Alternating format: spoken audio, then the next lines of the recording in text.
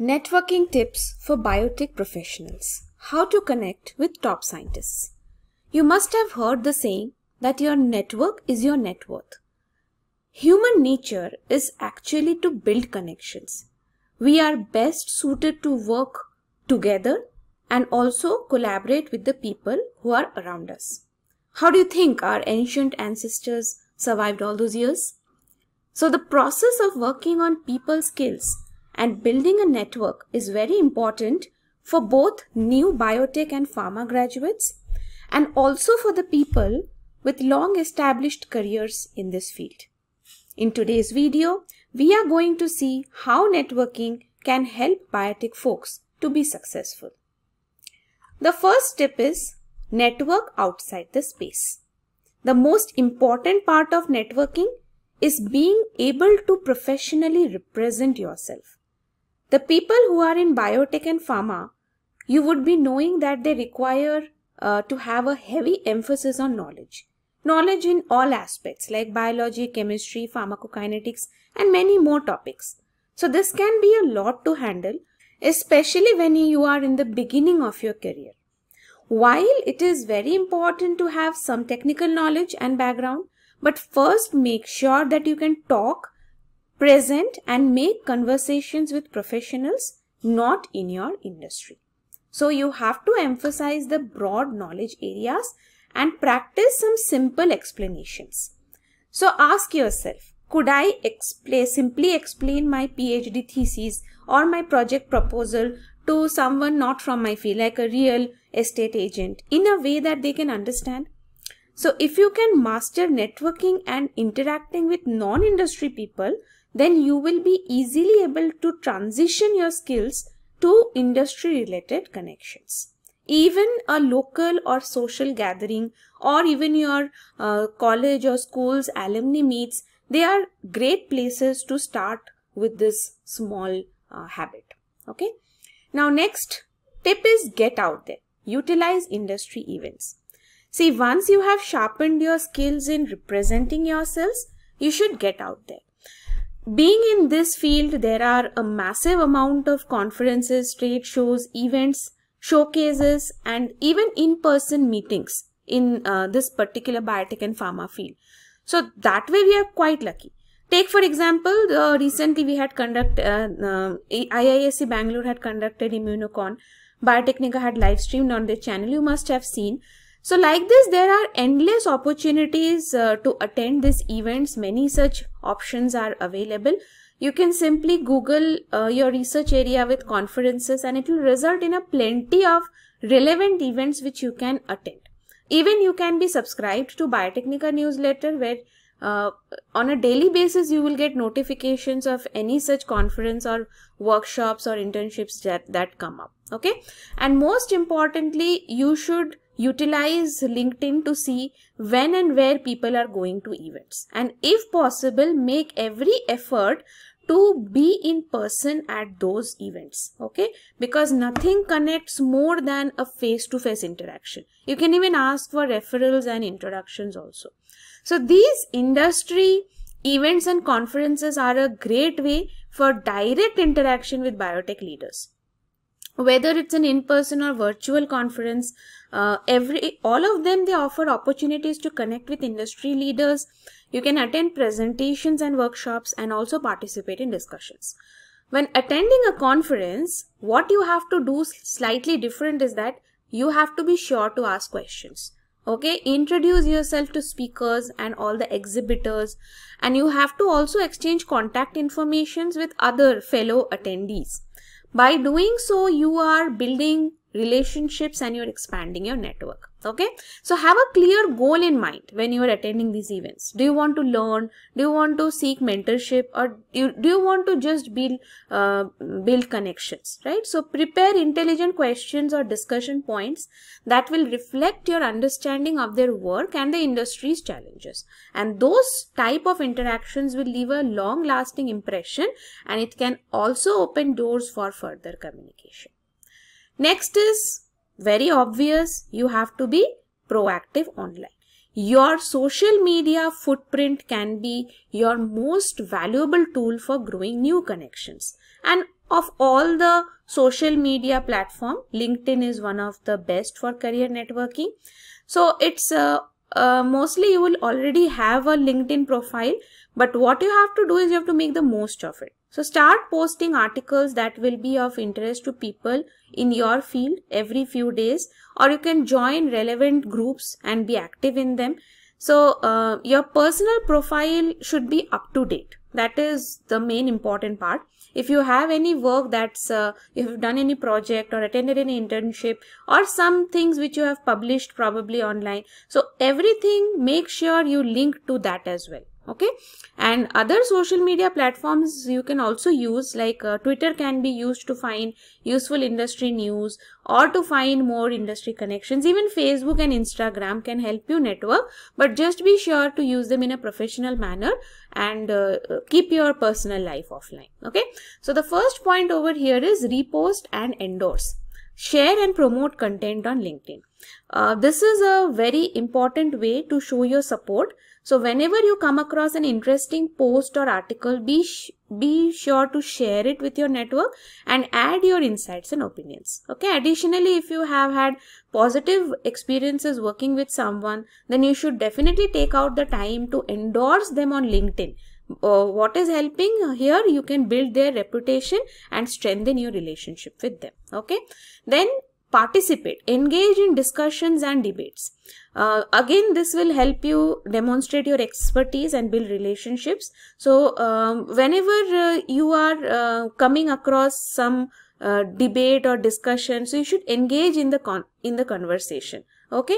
So you can demonstrate your knowledge and expertise, establish yourself as a thought leader, and also you can build relation with your other professionals. Also, don't forget to comment on the post.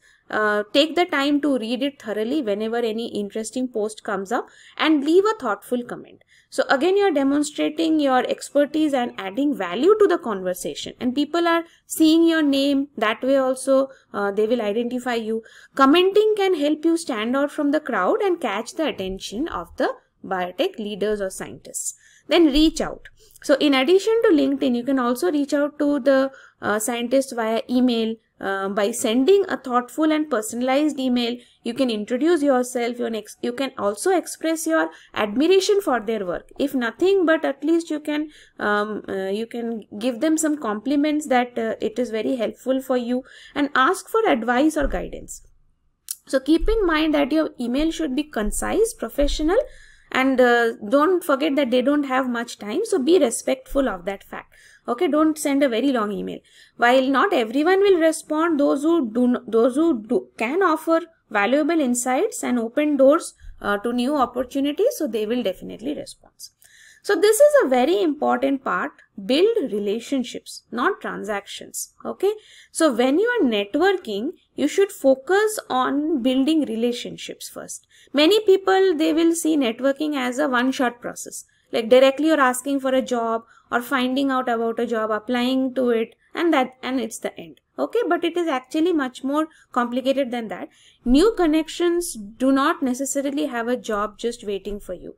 However, just like you, they are also looking to meet like-minded people who can help them in their line of work. So you are both looking to find people who you can trust, and who also benefit from a connection with you for years to come. So the first time you meet someone, your focus needs to be on beginning a trustworthy relationship. Once you do that, it will definitely lead to new jobs, and other connections will automatically, gradually it will follow. Okay. So praise and recommend. Build strong relationships through authentic praise. So this is a very effective praise. Whenever someone achieves something noteworthy, take the time to reach out and offer your congratulations. Okay. Additionally, if you have any positive experience working with someone, then you can write a recommendation on LinkedIn. Again, like this, you're showing your appreciation, not only showing your appreciation, but also building trust and establishing a positive relationship. Okay. So remember that career networking isn't a quick transaction. It's a long and sustained relationship. So like all relationship, even here also you need to nurture and grow a connection you have made while networking. So ideally, a successful first connection will end up with exchanging of business cards or by following each other on LinkedIn. Okay, so that's why social media can be so important. So think of that as planting a seed of a new relationship. Okay, so a seed will never grow unless it receives water and sunlight. Neither will a new connection if you forget to nurture it. So within 24 hours of making a connection, send a quick follow-up note. Say that it was great to meet them, or briefly touch on the things you have spoken about, and then tell them that you hope to speak more in the future. Okay. So above all, have patience and allow things to grow naturally. Never try to force the connection to be more than it should. You should always accept that some contacts or connections will end up going nowhere. Okay, others can also lie stagnant for a while before becoming active again. Networking can be very unpredictable, but every connection that you have could lead to a new role for you. Fine. So networking is not just about making connection, it's about building long-term relationship. So by focusing on the relationship building, you can establish trust, demonstrate your expertise, and open doors to new opportunities. But be sure to regularly follow up and also stay engaged with your network and offer your support and assistance whenever needed. So like this, you can build a strong network that can support you throughout your career. Next is educational investment. Continued education is very important in a field as dynamic as biotechnology or the life science network that you are in. So you can consider enrolling in advanced courses or even obtaining some certifications that are recognized in the field or industry. So this not only will enhance your expertise, but also show your commitment to staying updated to the latest developments. Okay. So when you discuss these educational advancements that you have received with the leaders or scientists, it can spark meaningful conversations. And that way you will both have some common grounds. Okay. So where can you get this? Again, you can be enrolled to Biotechnica newsletter, where constantly we will be releasing the internships on advanced topics of this field, especially which are research oriented.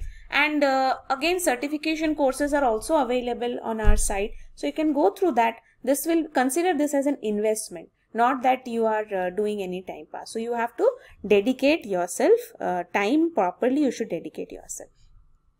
Always represent your best self. See, your name and the brand your brand, they are the most important things to you and your success. So meet everyone with a smile.